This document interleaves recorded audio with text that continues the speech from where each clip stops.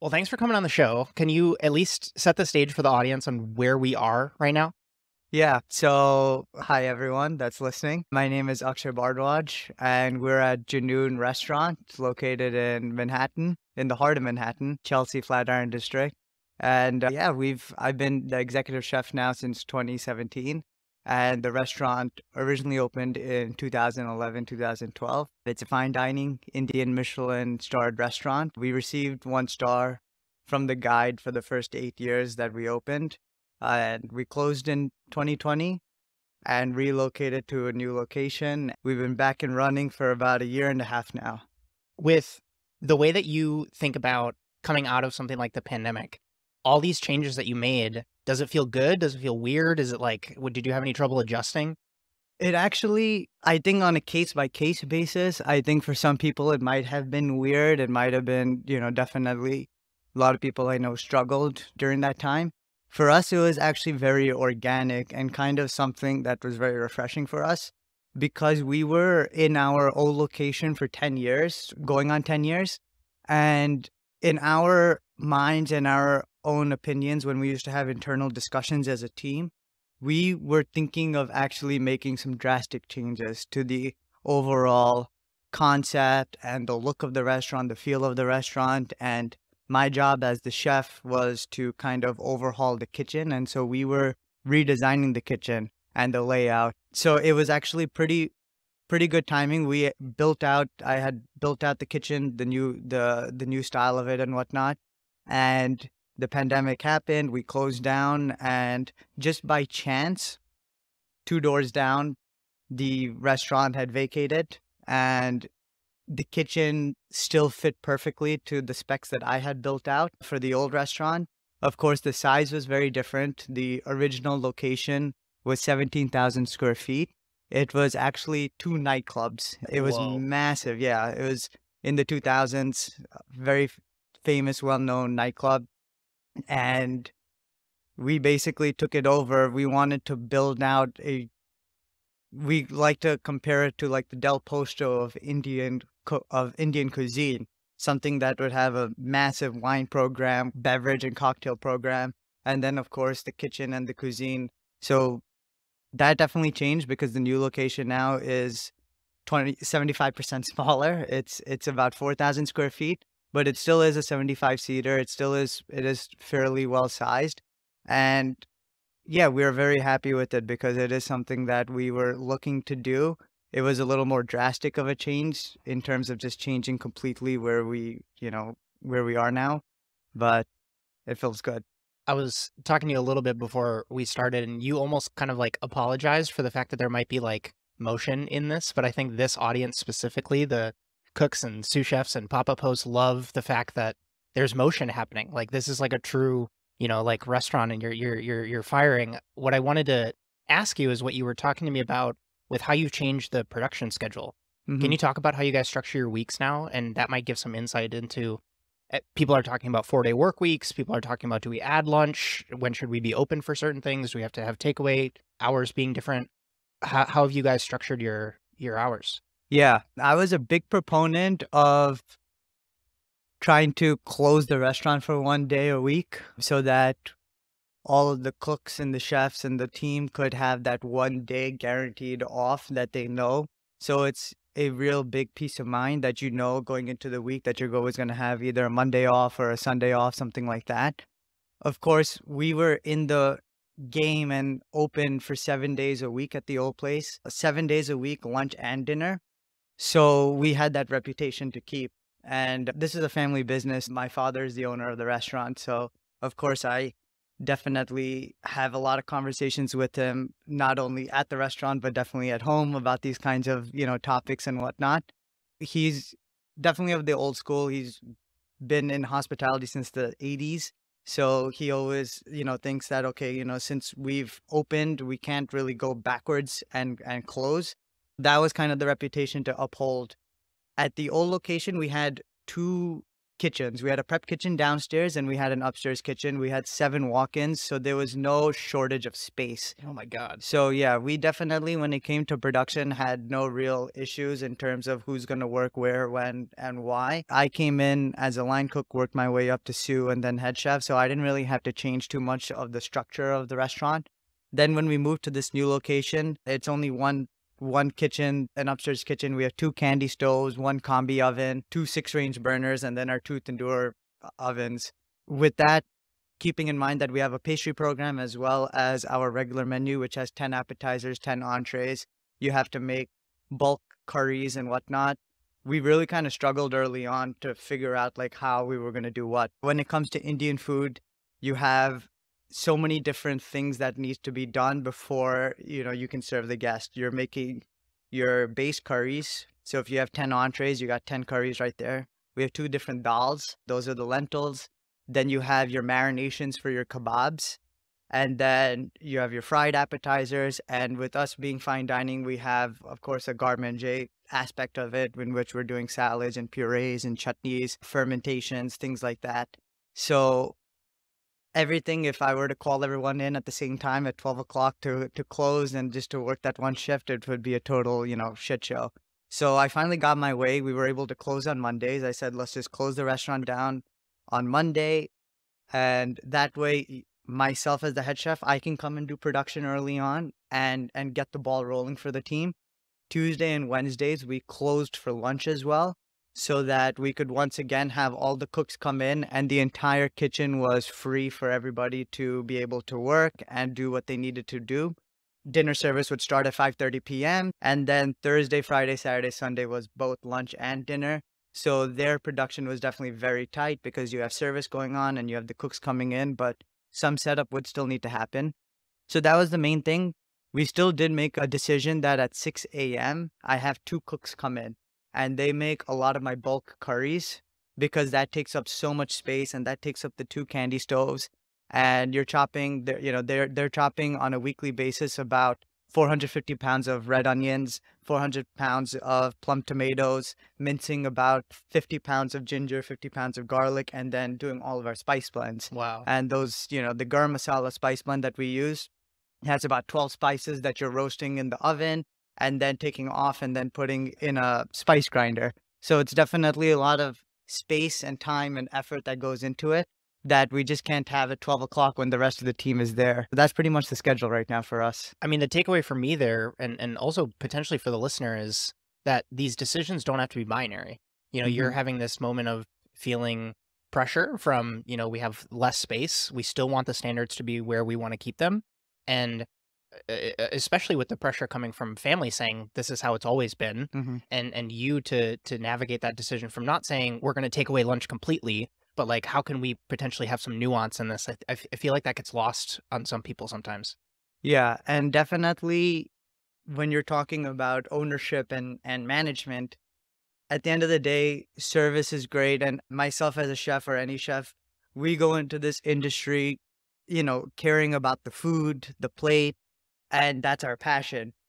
But then you start to realize that, damn, I have numbers. I have to actually hit, this amount of sales. We're aiming for this kind of profit. This is my payroll, my food cost, all of that. So I had to really sell it to my father and management that we'll still hit these numbers just on lesser days. And it's a real supply and demand. And it was very interesting because our name has been around for 10 years, that I said that, okay, it's a 75, 80 seat restaurant. At our old spot, it was a 150, 200 seat restaurant. On a slow day over there, we would do maybe 80 to 100 covers during slow season. Absolute dead was technically 80 covers. Here, if we do that same number of 80 guests, that's actually a full house. We're literally sold out. If Justin on a Tuesday wants to come in and make a reservation at 3:30 p.m., he's going to look on Open Table or whatever and be like, damn, there's no tables available.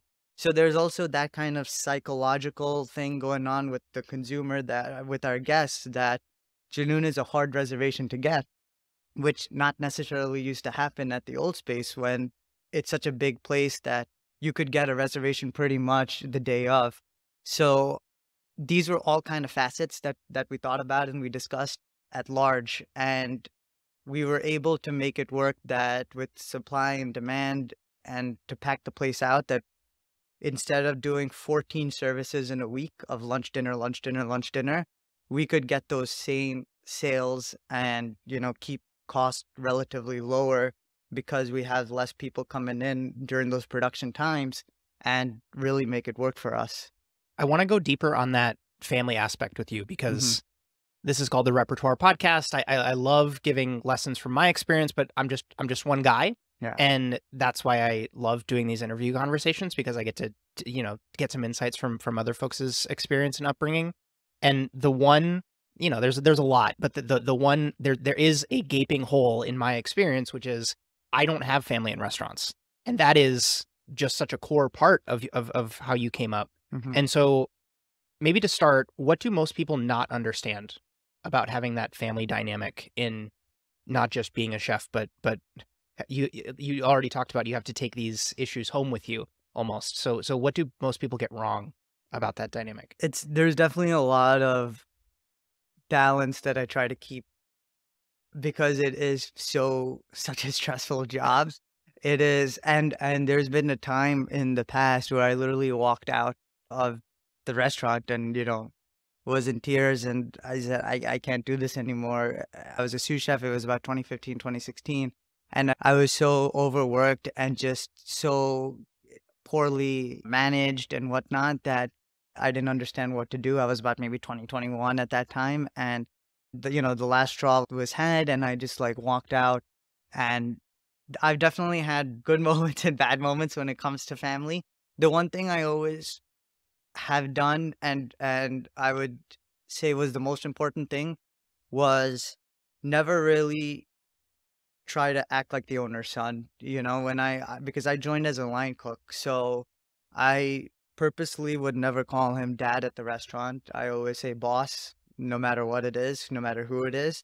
So there's still some staff that come in and they don't even know that we have that relationship, because I don't want people to consciously or subconsciously thinking about it. Once they do know that, oh, this guy is so and so and he's the son, they might or might not start thinking and acting differently towards me. So I never really wanted that. I wanted it to be as fair as possible.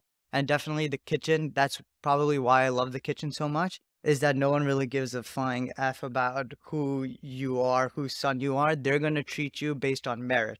They're going to give you the respect that you earn. They're never just going to be like, oh, okay, yeah, you're working the line, you're working the line. If you go down, you're screwing all of us over, and, you're messing with with the food we provide for our families. So that was very clear. My dad also did a very good job of that in terms of making it very clear to me that you're going to work under the chef. You're not working for me. I'm in my office. And you're, not to come to my office. You're not really, you're a line cook. So you're going to act like a line cook, you're going to have family meal with the team and all that stuff. So that was, I think, very, very important early on, and that somehow we've been able to maintain over the years. And then, of course, I think it's a good thing also that it is family run, because I've since have always taken everything very personally about the restaurant. To me, it's not a job. It's literally like I've seen my dad's blood, sweat, and tears go into this business. Growing up as a child, he was going to work at 7 a.m. and coming home late at night, 1 o'clock, 2 o'clock in the morning, missing birthdays and missing, holidays and New Year's and all those things. So I saw it from a first, point perspective. And that's something that kind of came to me when I joined the industry as well, is that I got to put in that effort and that sacrifice. And, we started in a small apartment in Queens, and he's worked his way up to opening one of the first Michelin Star Indian restaurants in the country. So now I have to take it to the next level. And, I can't really half-ass this. A couple of threads to pull on there. On that day when you walked out or you were really feeling the turbulence, Hmm. I get messages like that all the time of people who have that day and they're just like, my motivation is as low as it's ever been, XYZ. What is that self-talk like when you get in that headspace? Or I guess how do you navigate moments like that? Or what's been helpful? Sick of getting updates via text from your team just like that? What about messy last-minute emails that are hard to keep track of? 7Shifts is an all-in-one team management solution that you've been searching for. With features like team availability tracking, real-time updates, and seamless communication, you'll be able to manage your team with ease. Say goodbye to manual scheduling and hello to a more productive, efficient team. 7Shifts is giving you listeners a very generous 3-month free trial of their The Works tier, which I'm beyond stoked on because it's unlimited employees on this trial. So regardless the size of your business, the scale that you're operating at, you can really kick the tires on this product and get all the great features like payroll integration, advanced reporting, and so much more. To claim your free 3 months, go ahead and check out joinrepertoire.com/7shifts. That's the number 7 SHIFTS. Or an even easier way, just click the link in the description of this podcast to try it out now and see the difference for yourself. Thanks so much to 7Shifts for sponsoring this episode. See if you can say that 7 times fast. Thanks so much to 7Shifts for sponsoring this episode. That was like a 7 out of 10 attempt. I'm trying to get better. Yeah, for me, actually, my motivation, I would say, was at an all-time high. It's so weird. Wow. I actually, so I was working under a chef, and I was very young, and I got the bump to sous chef under him. Superbly talented, like worked at all the top restaurants, Danielle, Country, Aquavit, and these kinds of restaurants. And so I was learning so much under him that I was so motivated. I didn't want to let him down. I didn't want to let the team down. And I was kind of that combining force because the interesting part about Junoon is that we've had about 4 or 5 head chefs before me. Only one of them was Indian. Everybody else was actually French trained, American, Japanese trained chefs that were coming in and kind of giving their spin to Indian. And then my father would kind of, being trained in hospitality and being a great chef himself, understanding Indian food, he would kind of guide them along that route. So we had a lot of traditional Indian cooks and chefs working the line. And I was that median in between them and then this chef that was superbly talented and constantly creating new dishes and teaching me new techniques like terrines and gastriques and all and sauces, whatever it was. It was a whole new world for me. The only issue was, and I learned a lot, and I learned a lot of what not to do also, because there was a lot of mismanagement going on where we're not hiring necessarily the right guys, and it's like we're not teaching, bringing people up to speed. And that's what was contributing to the pressure you were feeling. Absolutely. And it was something where I was kind of doing the job of like 3, 4 people, realistically. There was times I would go downstairs. It's happened twice in my life where we've had a really bad service and I felt like I really let the team down. And I went downstairs, the restaurant being so big, there is no shortage of rooms for me to go. And I literally like just cried, like bawled my eyes out. And my mom can attest to this, that there was a few times during that time when I was a sous where I felt like we're going to get murdered the next day and dinner service is over and whatnot. And I would call her and be like, I don't have money on my card or whatever. Can you please book me the hotel room next door? And once or twice she felt so like bad that, she actually would like help me also. I would be downstairs in the prep kitchen and we'd be prepping till 3 in the morning. I would go next door, sleep in the hotel, then come back at 7, 8 o'clock and like start, the day over again. And so how often can you do that? That was the main contributing factor. Was I actually came in on my day off, the day that I quit. Came in on my day off because I knew that things are not going to go well when I come back. And it was actually my father and the director of operations, they were having lunch that day. It was maybe 3:30. So lunch service had ended. All the cooks went on break. So they said, hey, can you make us some lunch? I said, no problem. So I made them some bread, some curry, some entrees, whatnot. Gave it to them. They called me over and they started kind of criticizing the food, saying like, the bread's too thick. There's not enough cheese here. There's not enough spice in here, whatnot. And at that point, I was so exhausted. I was so like over it that I said, what am I doing here? I'm here on my day off. I sacrificed like enough and I'm just getting shit on, and sometimes it's a little bit of appreciation goes a long way. And I just felt like there's none of that going on. I see no finish line here. There's no light at the end of the tunnel. So I grabbed my stuff, walked out, and you said like what was going in my headspace. I immediately called my first chef, Which was who? Aiden Langio. I called him. He was the toughest on me when I was a line cook. He suspended me once or twice for like misbehaving and whatnot. We ended up having a great relationship, but early on it was a big struggle. And I called him. He was the executive chef at David Burke Fabric at that time. And it was located maybe like a 15-minute walk from the restaurant. I said, can I like just come see you? And I was like crying on the street. Mom had called me, like, what's wrong? Dad said you left. My dad called me, like, what are you doing? And I was like, I don't want to talk to you guys right now. I'm sorry. I went, spoke to him. He just kind of said, listen, obviously go speak to your father, sort that out. And you've been working there for 5 years. If you want to come, work for me for a little bit and, get out of there a little while, do that. You have options. Just, take a deep breath. It'll work itself out. He showed me around the restaurant, showed me around the kitchen. And funny enough, going into another kitchen made me feel much better. I felt so much more at peace. I took about a week or two off. I did go like stage with him, went and staged at a bunch of other restaurants, and then went back to Junoon once, maybe like a month or two after, or like a month after, and kind of like once things had settled and that we kind of established like what the roles were and that I wouldn't have to go through something like that again. That's another, when you're in that headspace, it feels like such a binary. I either have to continue being in this industry or like, fuck it, I'm going to leave the whole Hmm. industry period. Yeah. But I had that moment too. Like I took 3 months. My time frame was 3 months being out of a kitchen. Hmm. And I was like, never again. I'm not going in a kitchen, blah, blah, blah, blah.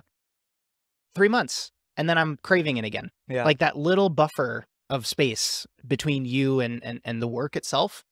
It's that moment of kind of getting outside of the washing machine. When you're inside, it feels so you can't see what's happening. And then you just take a little bit of time or space and give yourself that.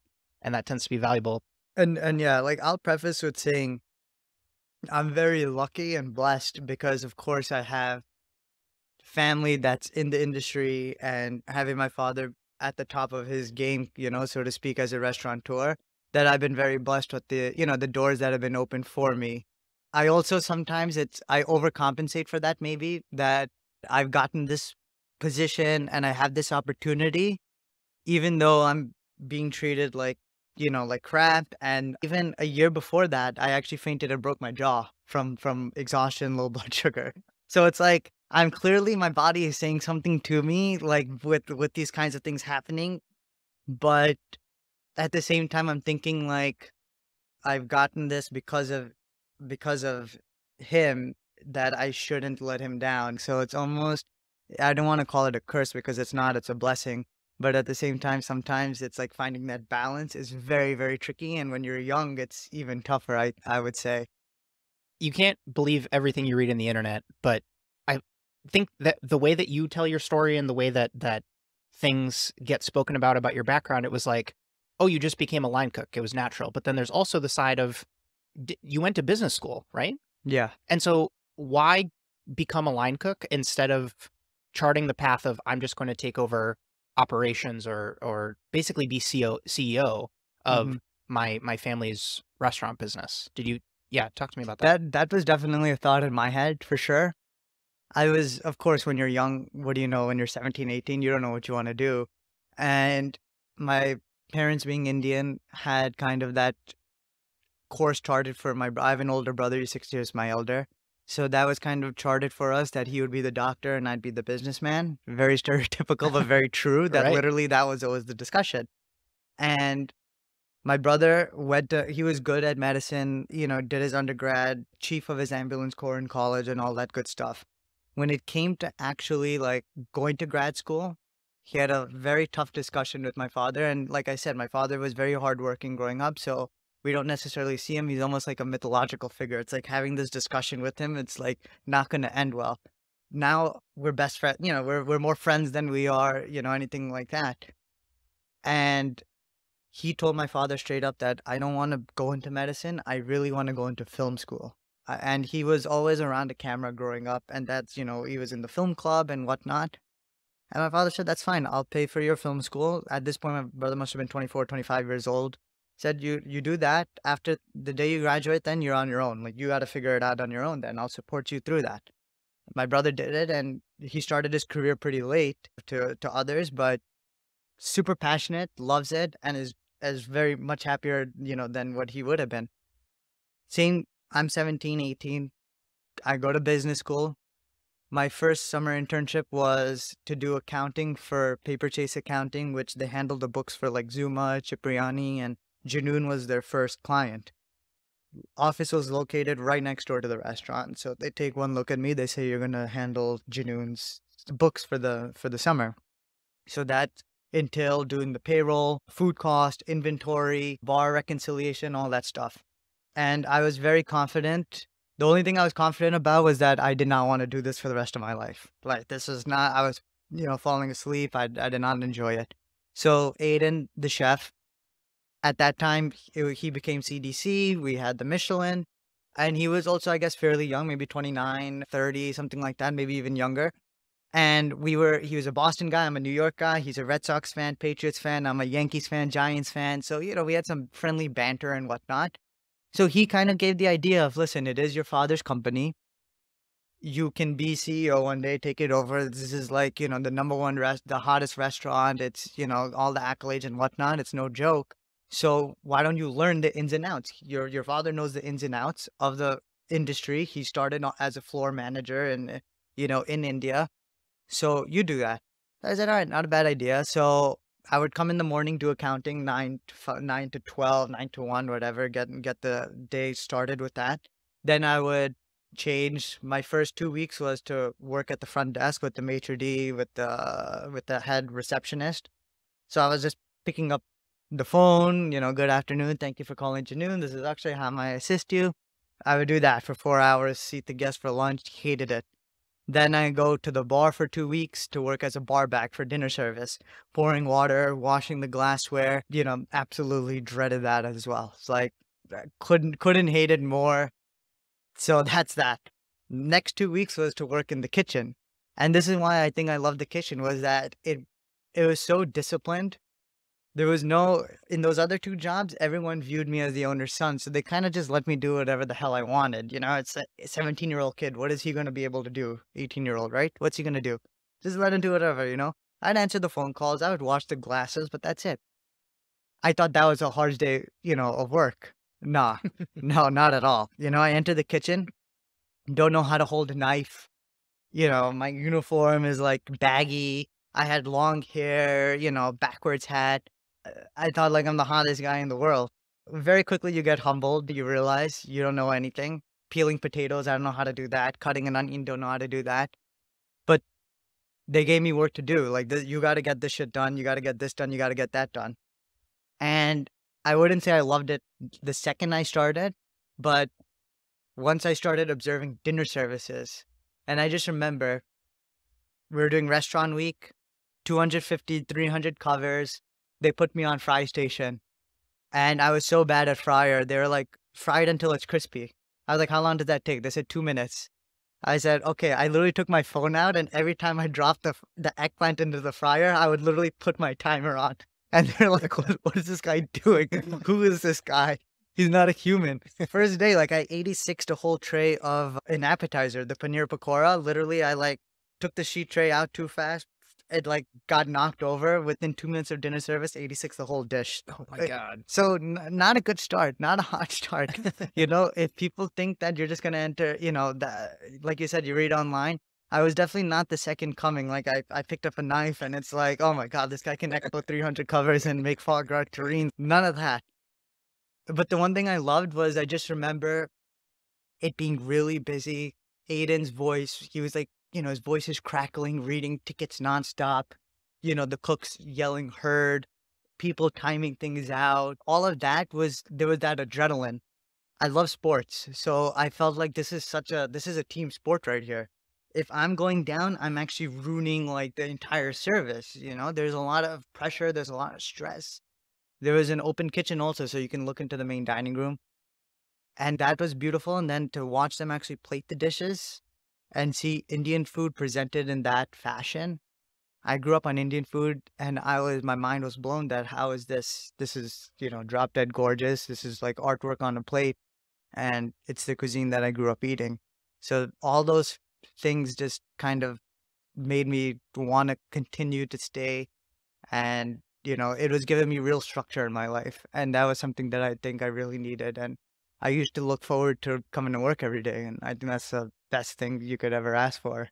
For the person listening who has a family business in their life, they know that conversation is going to come, whether it's from their parents or from their aunt and uncle or from their grandparents of, hey, it's time for you to take this thing over. Do you have any advice for them? Yeah, I would say you need to. I think it's not fair necessarily for the parent or whatnot to force that upon their child. Like I wouldn't think I think my dad is definitely happy now that of course I've taken such a ownership of this place, and I love it. But I think he would have been prepared with, whatever the thing was. If I went into investment banking and my brother stayed in films or became a doctor, he would have had to figure out someone else to take the place over for him. So I think it's a very tricky conversation to be had, and it's definitely not the fairest of them. I would say that if you can learn the business that you're going to take over, and so that you can maybe hire somebody that can oversee it, but you always want to make sure that you know everything that's going on and learn from the ground up, so that when you do have to bring someone else in to take care of it, that they don't screw you over either. Because of course in restaurants that happens all the time, where a restaurateur doesn't really know what they're doing. They have money, they're going to hand it over to a chef or GM or whatever, and if you don't know what it is, your costs are going to be, you're going to get kind of the runaround. So I think it's very important to know every facet of the business that you're going to go into. You get awarded this Michelin star, and I don't know if you observe this, but I think that a lot of folks see a place get a star, and I'm trying to normalize talking about this. A lot of people will see a place get a star and they'll say, "Oh, so you're going for the second one," Hmm. not realizing that it's actually a massive achievement in and of itself to not just get a star, but consistently keep it year after year and have that consistent output. So, I guess whether this is a rant you want to go on or not, I guess how do you think about awards, accolades, and combining that with consistency and practicality? Yeah. If you asked me 4 years ago or 5 years ago, I would have a massive rant because it was all that I really cared about was, the star and whatnot. Now, as I've grown, now 5, 6 years as an executive chef and having cooks, I think I have such a better understanding now of what it is to really be the executive chef and to be an owner of a restaurant. Is that at the end of the day, like I said earlier, it's a bottom line business where I'll be very frank with you. We had a star for 8 consecutive years for an Indian restaurant that had not happened in on the East Coast. But that space was so massive with the payroll, the budget, payroll, food costs, rent, all that stuff, that there was profit was not really a thing that was feasible to happen. And I would say almost all of these big 3-star, 2-star restaurants, I mean, most of them, I would say, have these other small restaurants that are their bankroll. And the actual Michelin restaurants, they make no money because that price of perfection that's going on your plate, it's worth way more than whatever it is that they're charging you. There's so much manpower that goes behind it. There's so much of, the vendors, the walk-in breaks, this breaks, that breaks, but you still need to serve perfection on a nightly basis. So you're going to do whatever it takes for that. And that's kind of what my mentality was. And now what I would say is, as long it's out of my hands on the accolades. I don't know who the inspectors are. I don't know, who's coming in, who's coming out. The only thing I tell my staff every day is maintain the standard and try to be better than yesterday. And that's our main focus for the day. As long as we're leaving here, leaving the restaurant, and we did X amount of covers, we did it well, we are happy with how it came out. And that definitely doesn't happen every day. There's definitely some days where I'm screaming and yelling and saying, what is this? What is that? But For the most part, it's all about just let's make sure we do a great job in-house, and we'll worry about the rest of the stuff at some other point, but we can't really dwell on it because it's not in our hands, you know. Why am I going to lose sleep? I definitely used to lose a lot of sleep. You know, I think there's definitely a lot of politics that play a role in these awards and these accolades. PR machines, you know, it's a money-making business for them also. You know that the governments are involved in bringing these some of these awards to certain areas and to certain countries and states and cities and whatnot. So, you know, who's to say that a restaurant in Arkansas is not better than a restaurant in New York? You know, so that's pretty much what I would say. The news came out a couple weeks ago about Noma's piece in line with this whole conversation and this line of thought. What was your first impression seeing that? And I guess now that it's had a little bit of time to settle, not just in the news cycle, but you know, people's minds themselves, how are you thinking about the future of fine dining, where cuisine is going, and your role in it, maybe? hmm Well, I definitely think I wasn't too surprised to hear, you know, the news about Noma. The reason being that we opened Junoon Dubai as well. And I've been to India several times, so I know, you know, a lot of cooks in India, Dubai, you know, even over here, that a lot of the resumes will always have like Noma 3 months. They'll have Gagan 3 months, restaurants like that. So you can tell they were built off of so many interns to go there. And that's kind of the thing that I was mentioning is, you know, I think it's hypocritical for when these publications, New York Times or whatever, they're writing these pieces on these restaurants like EMP, Noma, whatever, about like brutal work ethic in the kitchen environment. And then you read the comments and so many people are outraged, oh, this is messed up, that's messed up. But if you know the industry, you know that when you're going to dine at these restaurants, like all these people are, all of, you know, the world's 50 best and Michelin inspectors and all these writers and whatnot, when they're going to these restaurants, they expect that perfection on the plate. That is realistically the price, unless we get robots, that is the price of perfection. That you want to see everything exactly 3 inches on the plate. You want that chive baton to be exactly 6 centimeters in length. Then you need a person to stand there for 8 hours with a ruler cutting a chive baton 6 inches in length every single time. Or you need that perfect quenelle. You need a person for 5 hours a night just standing there with 2 spoons, quenelle caviar onto your plate so that you can eat the caviar. In Noma's specific case, you're talking about the fermentation program, the lab, and all of that. We do some fermentation here. You need people that are constantly checking on it, making sure things are good, things are proper, and there's so many variables in fermentation, correct? Like you don't know how it's going to come out necessarily unless, you know, you have a chamber and everything is absolutely tested to a T. But like a restaurant like ours, when you're just kind of shoving it in a corner and then you're going to check on it in in like a week or two, Right. you don't know how it's going to necessarily come out. So that might be wasted, that might not be wasted. You don't know until you open the jar for the first time or you cut the bag open for the first time. So all of that is a lot of manpower that it takes. And you're definitely seeing, I think, less and less cooks necessarily that are willing to work those 80 hours, 70 hours for pennies on the dollar. That's definitely kind of the way that the world has been moving in. And with that, our industry definitely will take a hit. I don't think you're going to get those sorts of restaurants as much anymore. I think they're going to be fewer and far in between. And then now I think it's our jobs as chefs to provide good food and good service, but also make sure that you're doing it in a way that your staff is taken care of. On my team, they do 5 days a week. They have 2 days off always, no matter what. Maybe I don't even want to say, but like maybe once or twice in a year, they might work a 6 day. That's pretty much it. That includes like my salary team. And 10-hour work days are the maximum. You're doing 50 to 55 hours so that there is no burnout and that turnover is more expensive to a restaurant than anything else. When you have to hire someone new and you have to train them and bring them up to speed, that's going to take you time, effort, resources to do all of that. So instead, take care of the 10 guys that you have or the 20 guys that you have, whatever it is, and make sure they're taken care of so that you can continue to just build off of the momentum that you had from the year before and the year before and the year before.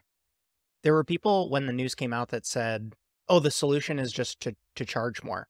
And I think with a place that has Noma's reputation, you see places that do a omakase for $1,100 a person. And so for Noma being at 500 a person, could they have realistically said it's 850 a person now for the menu, knowing what you know about, we don't have Noma's P&L in front of us, Yeah. but knowing what you know about how that increase in revenue impacts a business, could that have been a viable solution for them? I think definitely it's always tricky because you can definitely increase pricing. You'll get backlash on that as well. That, oh, why are these guys jacking the price up? I feel like that's like the Instagram logo moment, though. You know what I mean? Every time Instagram changes their logo, Yeah. for the 72 hours after, everybody's up in arms and pissed about it. And then you go And back then to you your just go back normal to life. normal. Yeah.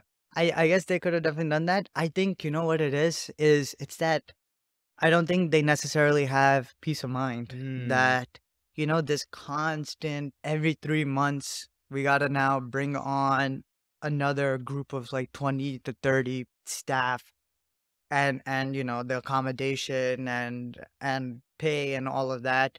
Their HR team or the guys that are doing their interviews for all of these, they probably have a team of a few people just to handle all of that.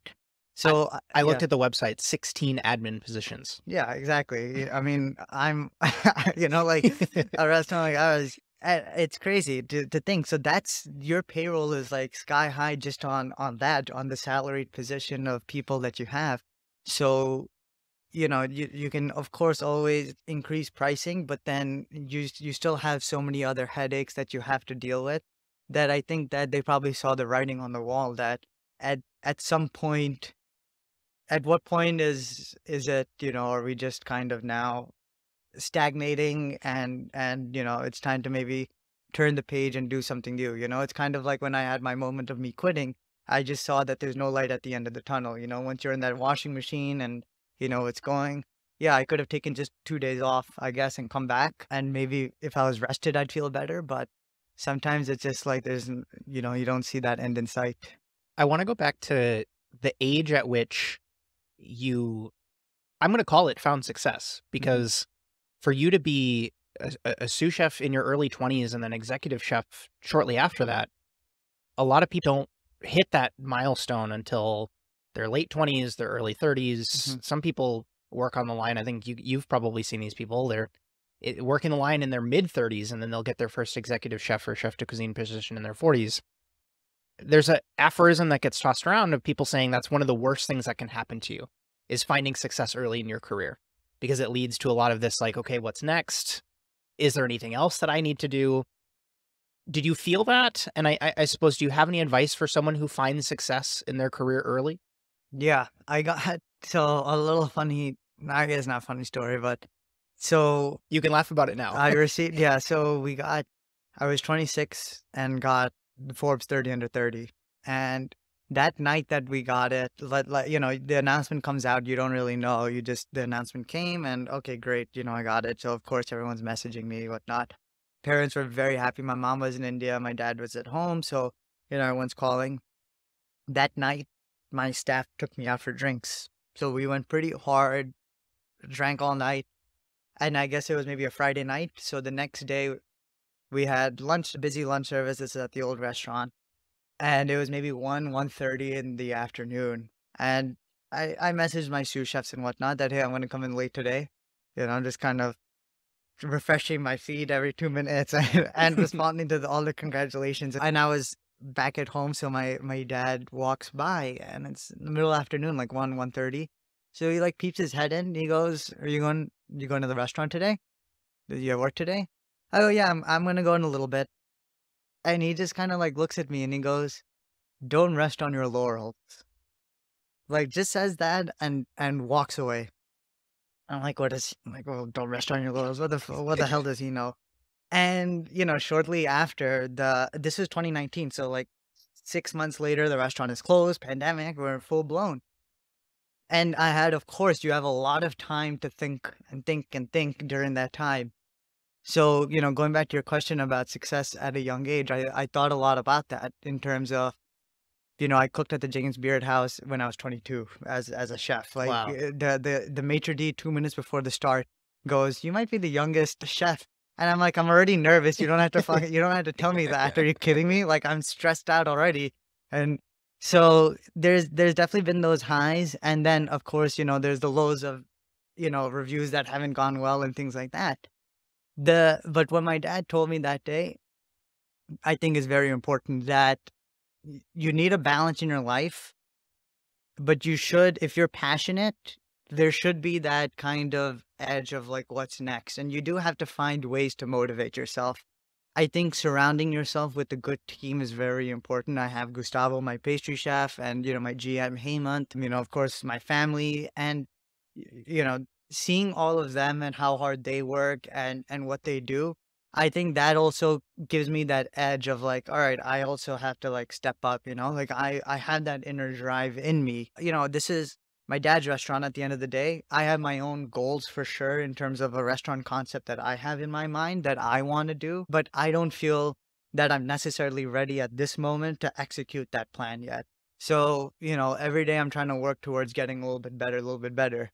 And of course, you have days that you don't want to do anything. I sit in bed, I watch Netflix, and just like everyone else, I don't think that that's like an unhealthy thing to do. I definitely tell my cooks and whatnot that, you should be motivated, you should be driven, you're young, like go and stage at restaurants and read books and do those kinds of things.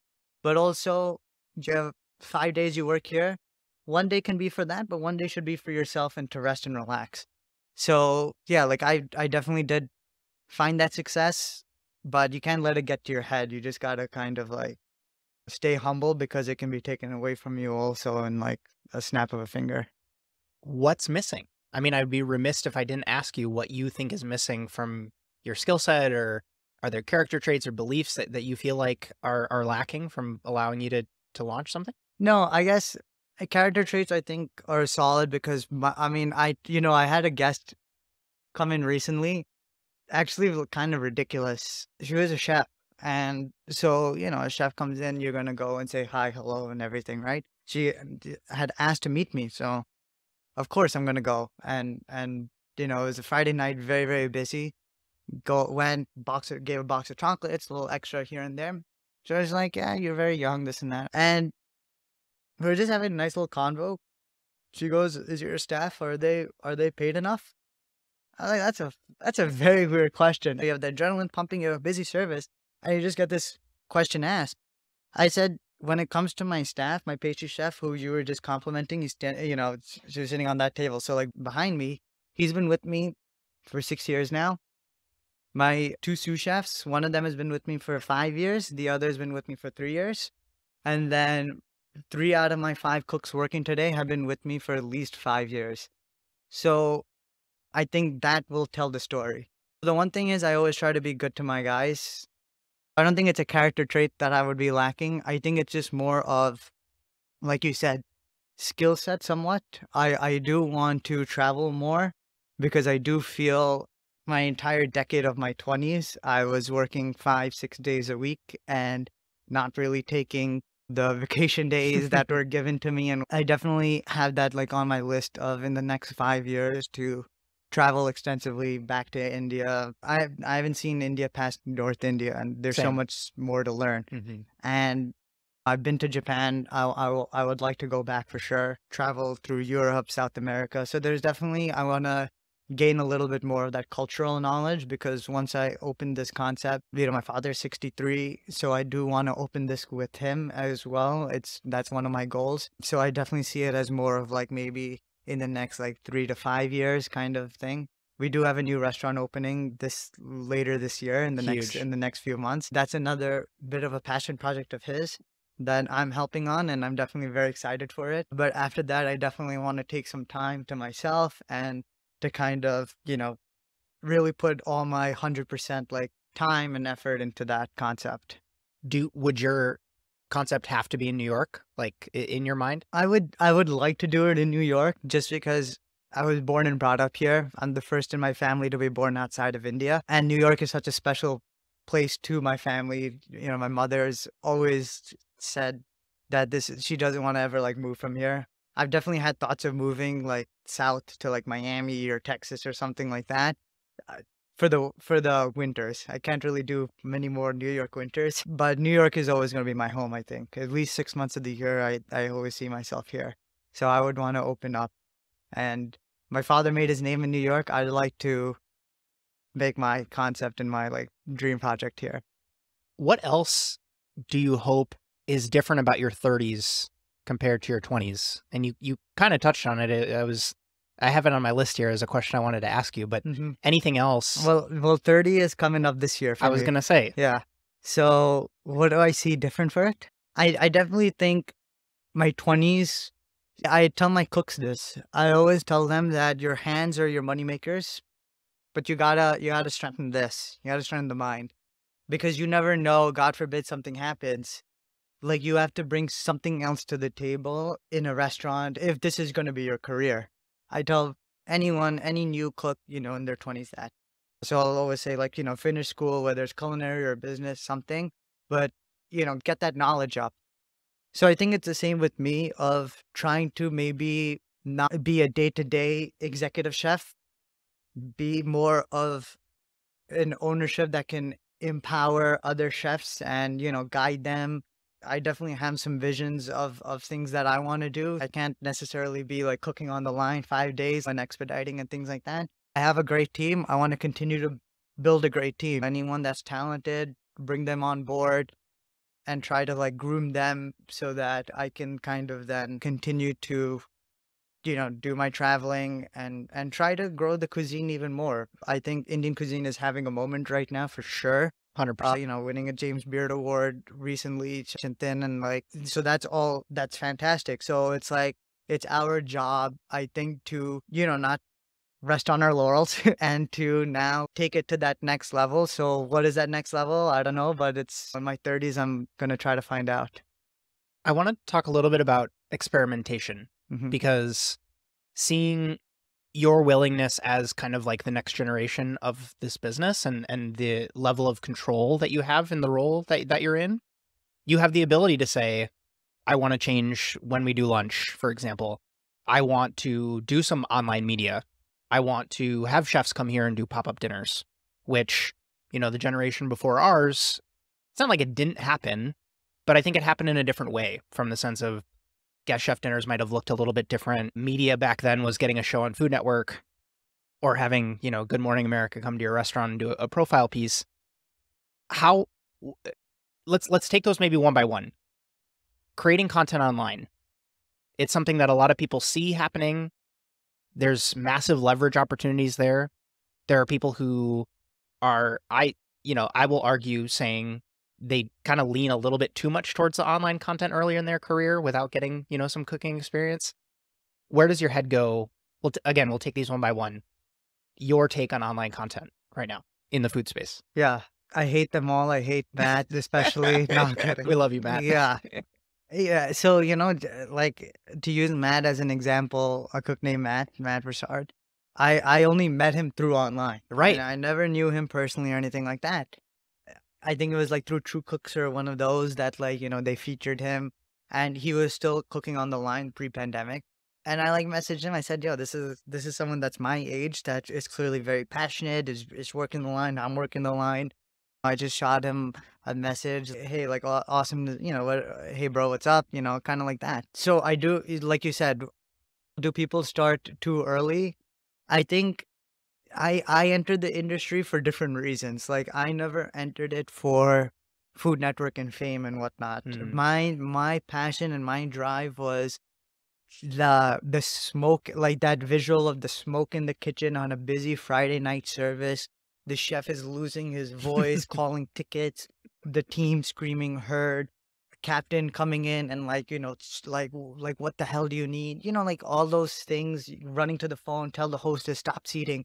Just that action, that's what got me going. Learning how to make like tandoori breads. Like, I got the burns on my arm, doing kebabs. After that long day of work, that satisfaction that you have when you're just having like a cold beer and kind of reminiscing at the bar with your coworkers, telling stories. That's what got me into it. Creating new dishes and seeing, a new dish come to life. All those things were the things that got me into it.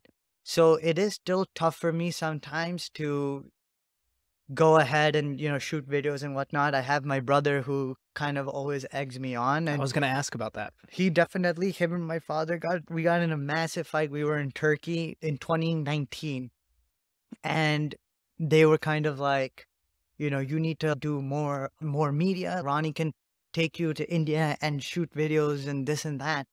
And I got so mad. I said, that's not, I'm not ready. I really said that I am not ready to do that because I would be a fraud. I don't feel comfortable. That's not who I am. I can't just walk through India. I don't want to BS and be like, oh, like this and this and this is that, because I don't know yet.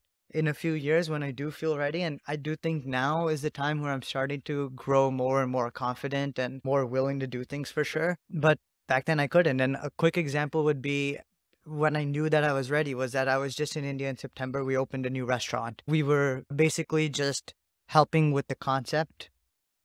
And I walked into the kitchen and don't know the menu or anything like that. But my job was to kind of organize the kitchen, and they had all the dishes, all the main components of the dishes. My job was to make it sexy, presentable, like Junoon, a little modern twist, and pair each dish. So I just sat on the past that whole day trying each dish, and then I would just write a note and be like, okay, we can do a little salad puree. This is very spicy. We can do something rich with a little bit of citrus to help balance it out. This needs a little more color on the dish. Okay, this needs a little texture, a little bit of crispiness. We can add a tuile to it. That'll make it beautiful, give you the crispy edge to it that it needs. And within like 2 or 3 days, we did all like 30 dishes, plated. Some needed microgreens, pickled onions, pickled whatever. And that's when I felt like, and I was able to speak in Hindi to the team, and anytime they needed me to show them how to actually make something or do anything, I was able to do it. So that's when I felt like, okay, this is me as a chef. I feel much more confident now, and this is where I am at my career, that I can walk into this kitchen and have that understanding of what is needed, how to do it, how to use any of the machinery that's there, what spice blends need to be used. I'm not perfect. I'm far from it, but I'm getting better. Whereas a few years ago, I would have been struggling. So when it comes to the online, the content creators, I have a lot of respect for them because they work very hard. I see Matt and all these guys, they're, working pretty much the same amount of hours that we're working in the kitchen. People might think it's easy. It's not. It's the editing, the lighting, what are we going to actually do, the camera angles, all these things take a lot of time and effort, which people might not realize and might not understand. So chefs might look down upon them. I definitely don't, because I know for a fact that they're putting in just as much time as us. They're busy in a different way than what a chef in the kitchen would be. I mean, I'm picking up two things there. One is your awareness to just say, I'm going to continue to play to my strengths. Like my strength is in the culinary operations side of things. So I'm not going to try to just like cold turkey become a food influencer. Yeah. I'm gonna play to my strengths and slowly start to pick up these skills in a way that also ties in with that thread that has come up multiple times here of that the nuance, which I think I pick up on when I see like you and Matt doing a collaboration together. It's like, oh, amazing. Like, it's not that you need to become the next big TikTok person, but can you use what your strengths are to kind of bring value to someone like Matt, someone like Byron, someone, all these people that can come in and do a collaboration with you, which I think not a lot of chefs pick up on. They think, oh, I need to come up with something that's going to go viral, when in reality, again, it's like a theme of this conversation. Like, there's a happy medium where you can do both. Yeah. And I definitely think that happy medium, you do have to be willing to put that time and effort in. I can't stress that enough. Unfortunately, I do see, sometimes cooks coming in and they think that it's not going to be that much time and effort needed. It makes me cringe, because I'm not saying you have to do like 90 hours and faint and break your jaw like me, but you do need to be willing to go in on that 6th day and do a few hours and put in that time. If you don't, you can't really make it work on, in my opinion, getting that happy medium on a 5-day, 40-hour week. You got to get to that 50, maybe 60. And I always say, it's like if you have 8 hours, if you're working 8 hours or 10 hours a day, you still have 16 to 14 hours. Get your 8 hours of sleep. You're still talking about 8 hours. Take 2 hours on commuting or whatever. You're still looking at 4 to 5 hours of something that you can do semi-productive. 2 hours can go to yourself. 2 hours can go to something productive. And, finding that balance doesn't have to be every single day, but you can take one day of 8 hours to yourself. You can take another day, 8 hours towards work, something like that. But yeah, definitely I try to find that balance when I love these collaboration dinners, like you were mentioning. I think that was something that we sorely lacked at the old restaurant. I wasn't the head chef, but I always felt like when we were at our power, when we had like a Michelin and we were that new restaurant on the block, we should have been inviting like chefs left and right because it was a massive restaurant, beautiful. There was no lack of space. There was nothing like that. Unfortunately, I don't know the reasons for it. It just never really happened. And I think when you do a collaboration dinner, it's amazing because your team gets also energized. They get to learn. They get to see something new. Me, myself, I get to learn something new. Whenever Matt comes and he's doing one of the dishes or multiple dishes, I get to see that and be like, oh, that's I should maybe make the duck like this for our menu, and we can tweak it and do it like that. So I always think I'm a visual learner. So when you see things that other people are bringing to the table, it's like you have other things that now are in your repertoire, right? And, like we're doing that a collaboration dinner with Byron Gomez and Matt at the end of the month and at the end of Feb. And I'm super excited because Byron, from his background culturally, but then also where he's worked at Cafe Balut and EMP and Atera, it's like he's got some great techniques up his sleeves. I'm excited to see that. And of course, now I've worked with Matt twice. He's a line cook, although he's a content creator now, he is a line cook at heart. When he's in the kitchen, he's wiping down with my cooks, he's cleaning, brooming, mopping. He's got a real respect for the kitchen and understanding. So it's almost seamless when he walks in. The next point that I'd love to get your take on is modern technique. And that's something that I think you and I both kind of came up in the industry, seeing come to life through molecular gastronomy in Spain and modernist cuisine, coming stateside with places like Linea and other places here in the US. What's your take on the kind of using modernist techniques, especially in a cuisine like Indian food? Because I know, like for me, when I go to India, my aunties literally, like, I have to spend time in the kitchen with them to get to learn. Yeah. There are no recipes. There is nothing written down. Mhm. And so I guess how do you marry the two of those or kind of think about that? Yeah, we have like a running joke in my family where my grandmother, rest her soul, if she saw sometimes some of the things that I'm doing in the kitchen, she would like throw something at me. She would disown me, take me out of the will. It's molecular gastronomy to the old school Indian, born in 1940 is a big no-no. But for us, of course, being fine dining, I always try to call ourselves modern Indian. I never want to really call ourselves fusion and it's such a tight line that you're walking, right? You really don't know. One person might still think it's fusion, one person might not. So the way I try to define every dish and tell my team is that there should be some sense of nostalgia on the plate. That if you close your eyes, you can taste that Indian dish, that Indian recipe or technique. You brought up a really good point about recipes, which I'll go on after, but like that's the main component. So all of our dishes always has some component on it that is either taken from an idea or a recipe or a technique that is Indian at its absolute core. And then after that, we try to make it interesting and bring on that New York flair of either utilizing something locally produce wise or then using a technique that might not be quote unquote Indian and that is more global. So I would say I have three examples like right off the bat in terms of dishes that I've created that have that. One would be like we have a vindaloo ribs. So it's pork ribs. First and foremost, the team, managers and everyone said that pork is never going to sell on our menu because although it's not against our religion, not many Indians eat pork. So I was battling that first and foremost. Two, it was ribs. It's not really fine dining. You're picking it up and eating it like that. But when I did my research and history, you looked at it and said that Vindaloo's actual story and background is that it was brought over from the Portuguese. It was actually pork slabs that they used to marinate because they had colonies in India. So they would use red wine and garlic as their base marination when they're bringing it on the ship so the pork wouldn't go bad. The Indian cooks got their hands on it, were asked to cook it. Some of them didn't drink and whatnot, so they didn't use wine, they used vinegar instead. And then they added their chilies to it, the red chilies and whatnot. So that's where you gotten the modern Vindaloo recipe, which is usually heavy on vinegar. It's acidic. It's spicy from the chilies, and then there's heavy amounts of garlic. That's that. So I said, why don't we do the same thing? And it's pork, so let's stick to the traditional.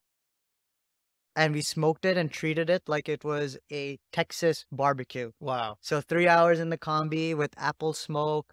We do like a first marination, and then we take a barbecue glaze, like a Vindaloo barbecue glaze, and then glaze the ribs with that. So that was one of the dishes, and then we serve it with charcoal smoke tableside.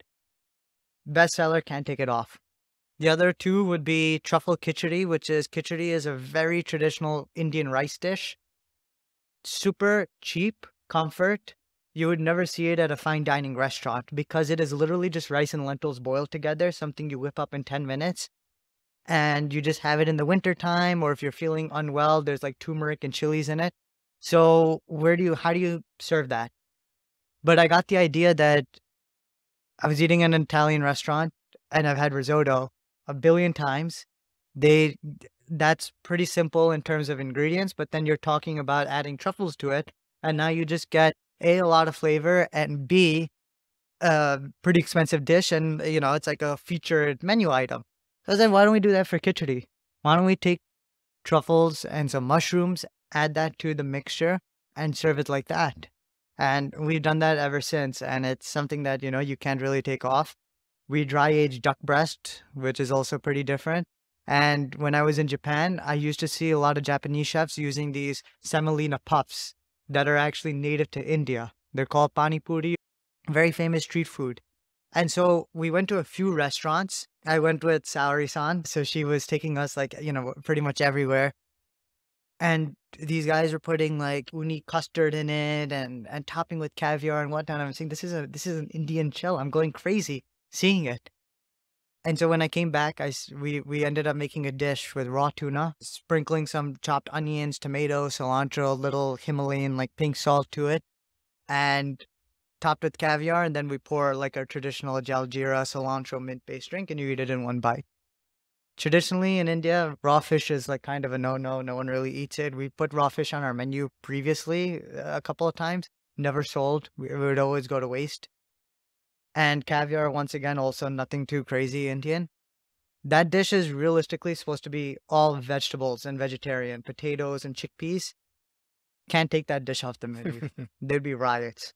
So I try to do dishes like that, where there's an Indian component to it. And it's Indian people that order those dishes. All those dishes are usually, you'll see, it's an Indian table that orders it. And when they leave the restaurant, that's what I want them to say. I always tell my team is, I want them to leave and say that I can't really get that dish anywhere else. It reminded me of something. I've had something like that, but not quite. And so that is something that we do.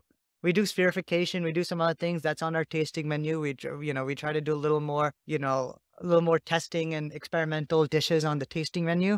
But for the 3-course, I always try to look at dishes like that where, hey, let's take something Western, marry it with something Indian, and then see how that comes out.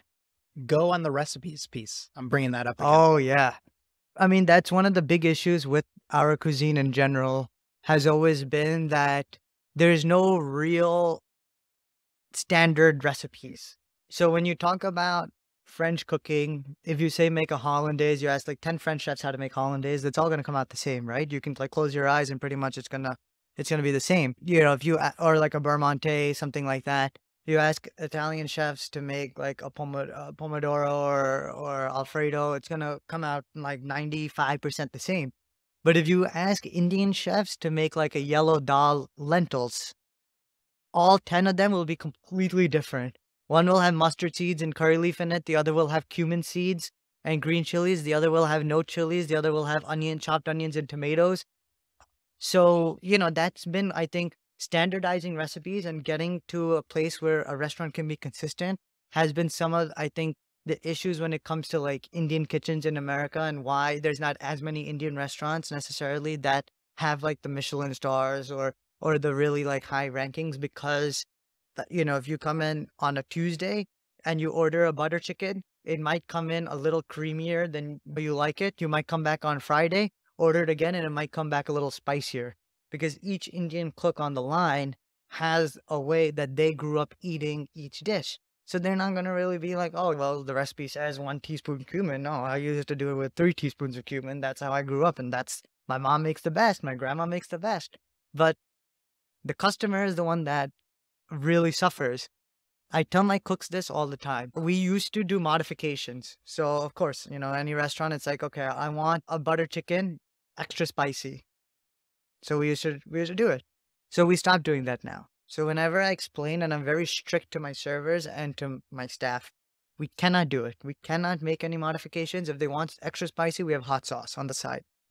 The reason being that person X is working the line today. You order butter chicken extra spicy. Okay.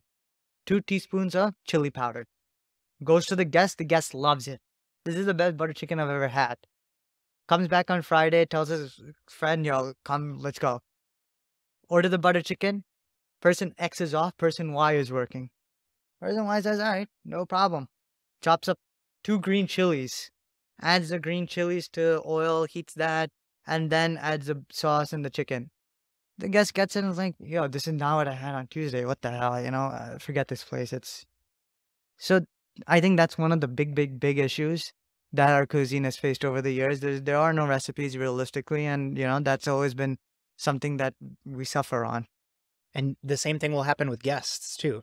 Like I go out with Indian family and they're like, this is fine, but you know what I mean? Like, of course. I had a comment card once. I pinned it on my board. The guy wrote literally like Akshay is a fraud chef, blah, blah, blah. That's great. I mean, that's all fine. Nice. Then he goes on and says, yeah, my driver can make better dal than Chef Akshay. And my managers never listened. I always used to ask in our weekly manager meeting, can we call this guy? I want to learn his driver's dal. I'm very curious to see what the hell this guy does that's so special. Why is he still a driver and why is he not a chef? But, that's like, you get that kind of, you get those comments and it's always going to be from people that are Indian, unfortunately. This is a quick side tangent that I've started to adopt as a mental framework for just looking at the industry and how different people present their food and do things, is I've tried to actively push myself to stop saying that certain techniques or ways of doing things are better than others. Because I think that, especially people in our generation, it was constantly, oh, there's a better way to blank. Sous vide is a better way to cook steaks, for example. When in reality, it's just a different technique. And that really helped me kind of frame things. I posted a video on my channel a couple weeks ago talking about toasting nuts. Whereas and you talked about it with spices today, you can toast it in a pan, you can throw it in the oven. There's multiple ways to accomplish the same goal, but there's different techniques. One is not better than the other because, certain people might want a perfectly, kind of like edge to edge pink on their steak. I've heard people talk about the fact that that is incredibly sterile and they actually enjoy the fact that there's a gradient of a cook throughout their steak when they cook it exclusively on a grill versus sous vide. And so I don't know if you have thoughts there, but different techniques versus better techniques. I would definitely agree that I always tell my team, learn all the techniques, and there is no right way to get to their final product. The more you know, the more ways you'll have to get to that final product. So I'm always open to hearing suggestions on, we're dry aging and then rendering the fat and then basting. But yeah, we've tried sous vide in the past. We've tried different ways. And, each way has its pros and it has its cons. That's a better way to say it. Right? And there are so many different things so many different variables. And then how you execute also the technique. You can use the greatest technique or the greatest equipment in the world. But if you don't know how to necessarily execute, then what's the point? I try to have the team come up with specials. And I always tell them that, okay, this is a great dish. Now, how do you plan on making this for 20 portions a day, 6 days a week, within a 2.5 minute time frame? Using like what equipment we have. We have the combi on this side, we have the tandoor oven on this side. So what is your game plan on that? You can make the greatest, sexiest dish, but if the team can't execute it, we're not cooking for ourselves, we're cooking for our guests. And that's something that it took me a little while to like really like hone in on, was that, I used to sometimes go over the top with like 6 component, 8 component dishes. And then you realize that, okay, the guests are not really getting those 6 to 8 components perfectly every single time. If I cut it back to 4 components, make those 4 components perfect, that might be a better method. We could keep going for ages. I want to Yes. ask you one more question, then we'll do some rapid fire ones. hmm What's the most valuable part of your repertoire? That's a great, great question. Wow.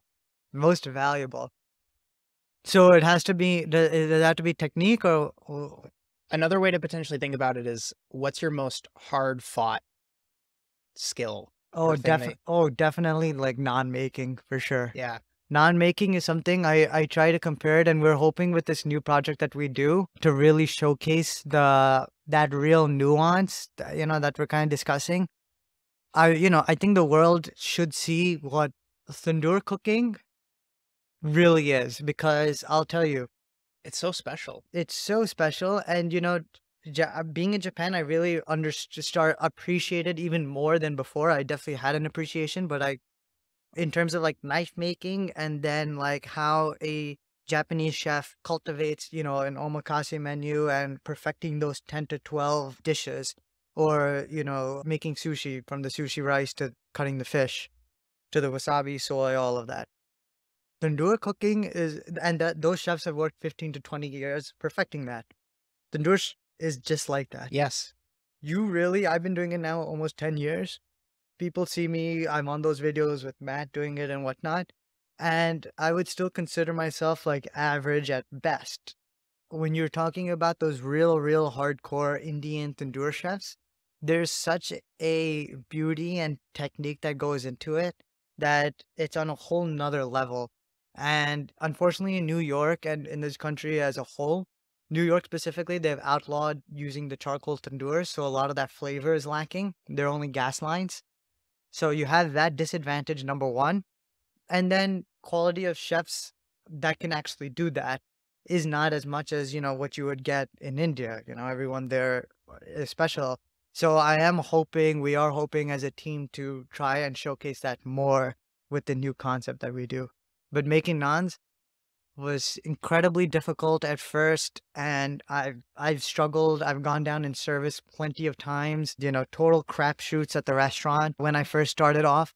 Now I have a little more confidence, but I still love it, and I still have the utmost respect for anyone that can like stand there and do that day in and day out. I'll barely be able to wrap my brain around it, but I would love to come spend a day or two at that new concept and see what you guys are doing with that, because that's another regret of mine, is that I've never really dug into tandoor cooking because you sit there in India and you watch them doing it, and you're like, when you have kitchen experience working on a line, or even any open fire experience in your life,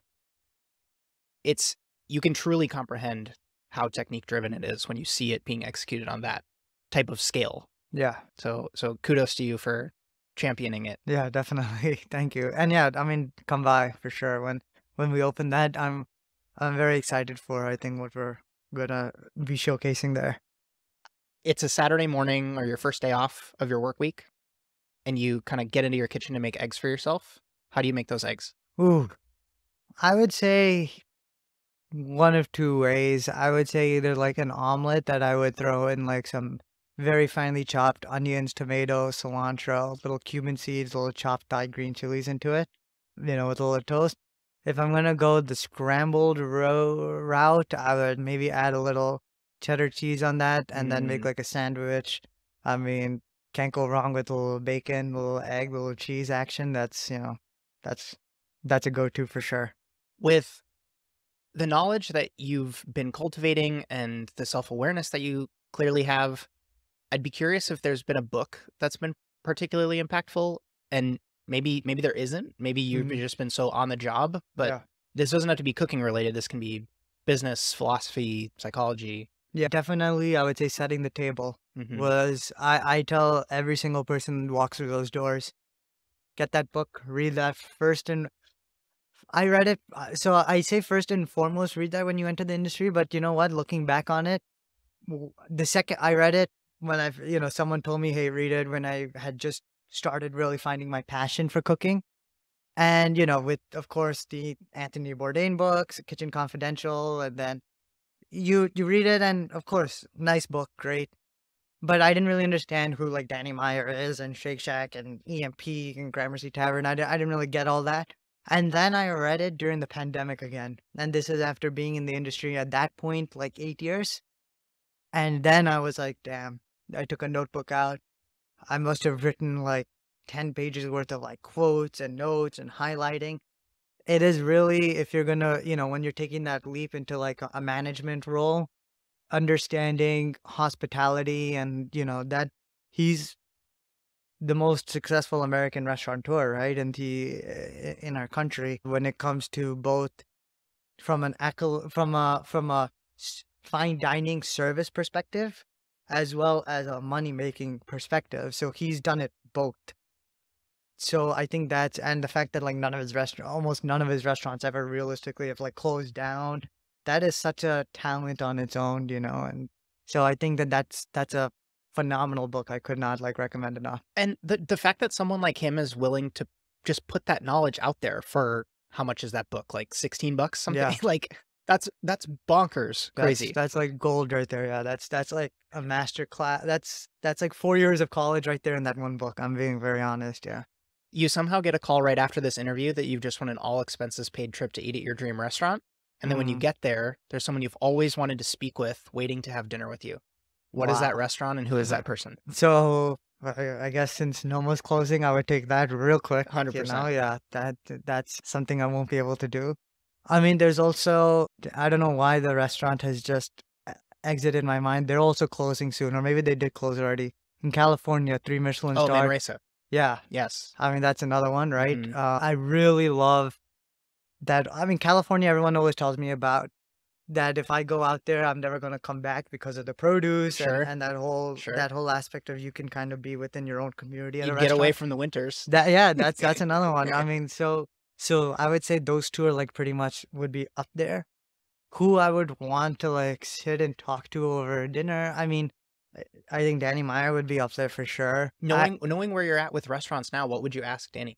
I would, I don't know. I think just over the course of a conversation, I wouldn't have maybe one specific question, but just kind of overall, like those emotions that he had. I asked my father the same question, and I think Danny would have the same answer, and I think he kind of does in that book. Is that like I asked my dad one day, I was like, what really makes a good restaurant? Like, how does a restaurant succeed? He's had my father also pretty much never really had to close too many restaurants in his life. After 1997, he opened up Cafe Spice restaurants. They had upwards of 15 of them. And then he opened Junoon.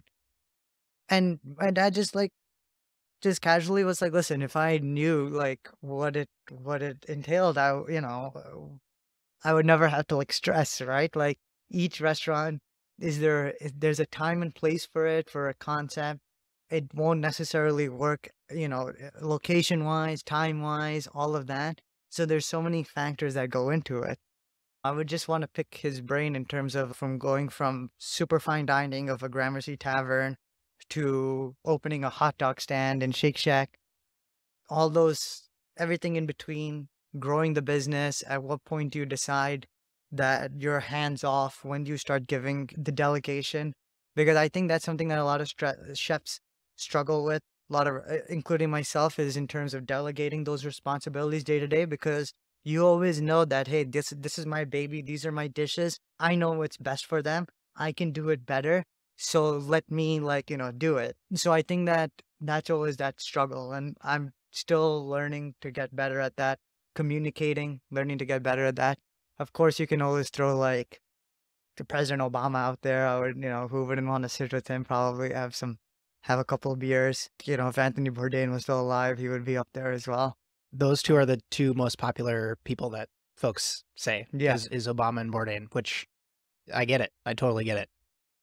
Listen, thank you so much for not just having me, but for always just being so open and consciously aware of what's happening just in your career and your professional life.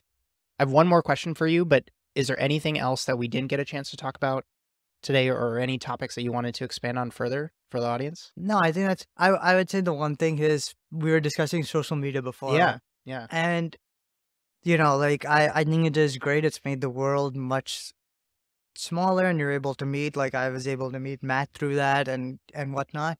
But I think it's very important to put it out there for especially for younger people, is that not everything you see, and you should remind yourself that not everything you see on social media is necessarily like true.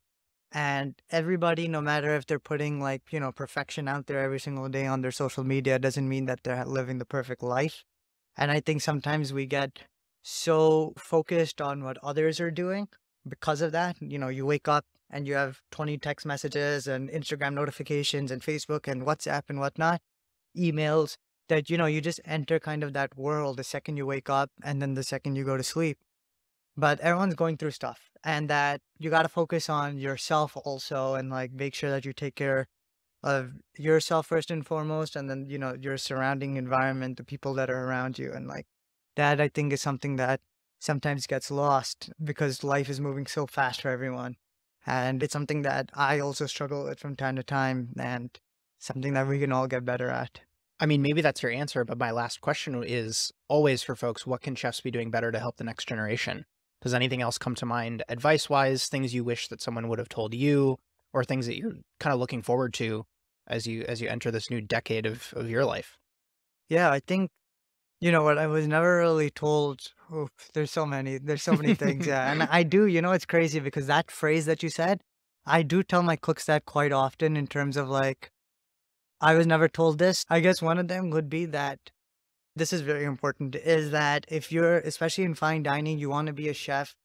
I think there's two kinds of chefs you can really be in your life. And there's a lot more you can do in food itself, whether it's content creating and media, and you can be a recipe developer at Food 52, or have a podcast or YouTube channel. But if you're talking about brick and mortar restaurants, there's the fine dining chef that's you have to really be passionate and really set your standard high and work towards that.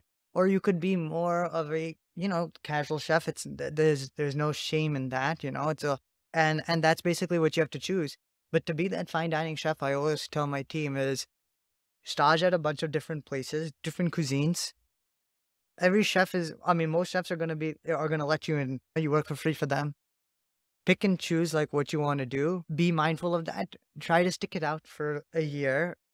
Don't necessarily start at 3 Michelin, because if you have no experience and you go to 3 Michelin, they're gonna have you doing the picking cilantro leaves and herbs. No offense. And start maybe at a 1-star place where they'll actually let you work the line. 2-star New York Times or 1 Michelin kind of place. And 1 year, try to then start staging at other places, and go to another place, and do that for a couple of years if that's what you want to do. If your initial thoughts are fine dining and that's what you want to do, I think that's the best way to go about it. Try to work at a bunch of different places, try to stage on your day off, and what you put into this industry is what you're going to get out of it work wise, right? If you put that knowledge into your mind and your brain, and you get the skills, it's all experience based. The more experience you get, the more and more, the more you're going to know. Like when I went to India 4 years ago, wouldn't have been able to do what I did 4 years later. And then you'll get those promotions and whatnot. But those first few years, try to learn different cuisines, make yourself uncomfortable, work in a good environment. I think more restaurants are becoming better environment wise. And for chefs to teach the next generation, give them the opportunity and invest. I try to invest my time and effort. I tell my guys, if they're going to invest their time and effort in me, it's more than just a paycheck. It's, my books. I'll take you to Corin. I'll show you the knives. Vincent is very kind. He's literally come twice to my restaurant and done knife demos for my staff. So I will give you more resources than just a paycheck.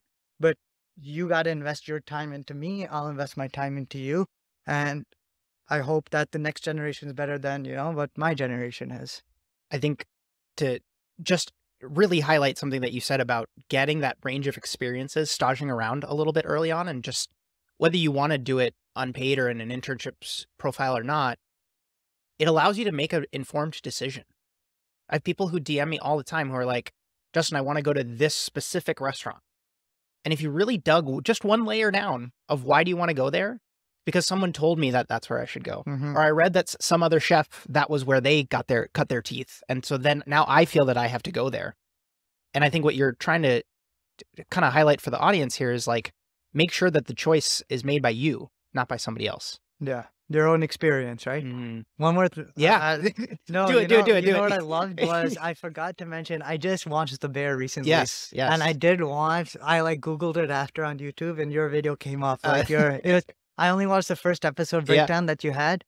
It was, I mean, your breakdown was like very spot on. Thank you. Like perfect means perfect. I didn't realize that you actually worked in that kitchen also. That was very, very cool. It's crazy. That show was really fantastic. I have a lot of friends of mine that are not in culinary that have dined at Junoon like tens of times. And they all were like, of course, we respected you, of course, and whatnot. But is the bear like somewhat realistic? I'm like, yeah. They're like, dude, our respect for you is like shot up dramatically.